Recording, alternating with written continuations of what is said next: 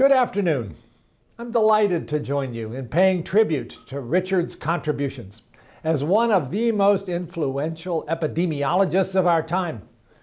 Looking over all the amazing talks on today's program, I truly wish that I could be there in Oxford to help celebrate the broad arc of Richard's accomplishments. But let me assure you, I am there in spirit, and recognizing that the organizers have invited a lot of speakers, some of whom are legendary in their inability to keep the time, yes, that includes me, I can also assure you that I will occupy no more than the assigned 5-minute slot. After all, this is a video. Just this past March, my colleagues and I had the privilege of hosting Richard on this side of the Atlantic. He was at Duke University to attend an international summit on large-scale prospective cohorts organized by the Global Genomic Medicine Collaborative. At that time, I mentioned that Richard is sometimes called the Mozart of the clinical trial, a comparison that reflects both the extraordinary quantity and the exceptional quality of his work. As some of you may know, the young Mozart was fascinated not just with music, but with mathematics, scribbling numbers on the tables, walls, and even floors of his family home.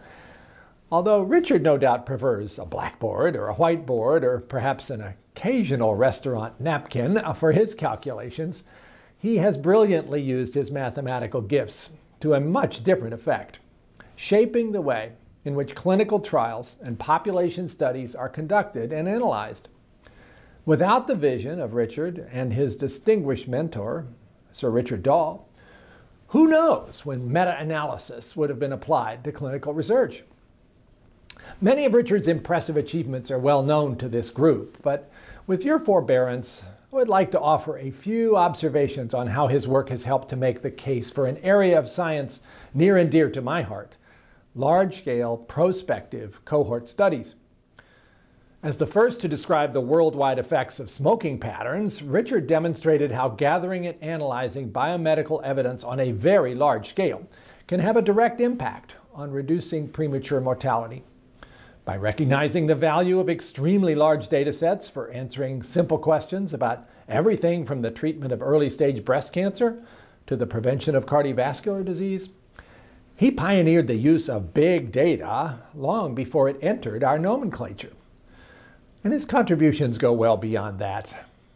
Richard, your capacity for blazing new scientific trails is rivaled only by your ability to communicate scientific results in a simple, direct manner that the public can understand and act upon. That rare combination of talents has not only enlivened and enriched our scientific enterprise, it has saved untold numbers of lives.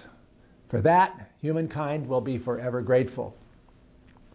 Now, I'm sure that by now Richard is blushing and protesting and insisting that any recognition of his achievements must extend to his global circle of collaborators.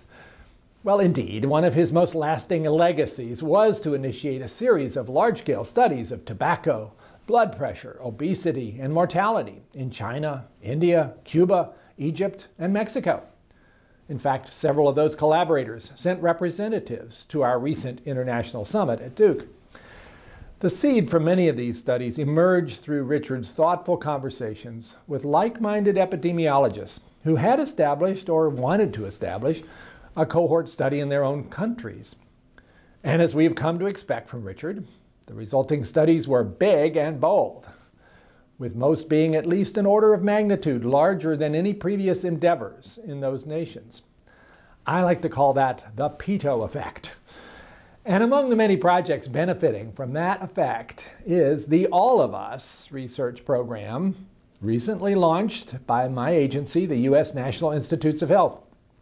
We designed this program, which just last month began the process of enrolling 1 million or more Americans, to implement the principles of massive scale and exceptional data quality that Richard has championed throughout his career.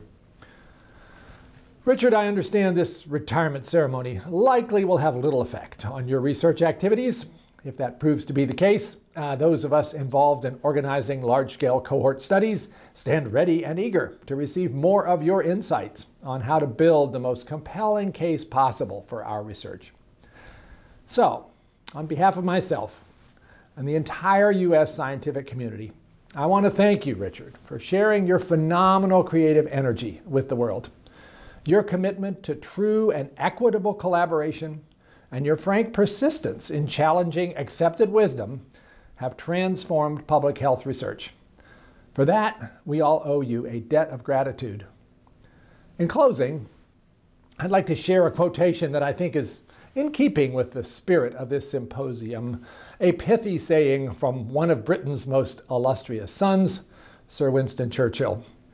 This pretty much sums up Richard's revolutionary approach to science. Quote, "Out of intense complexities, intense simplicities emerge," unquote.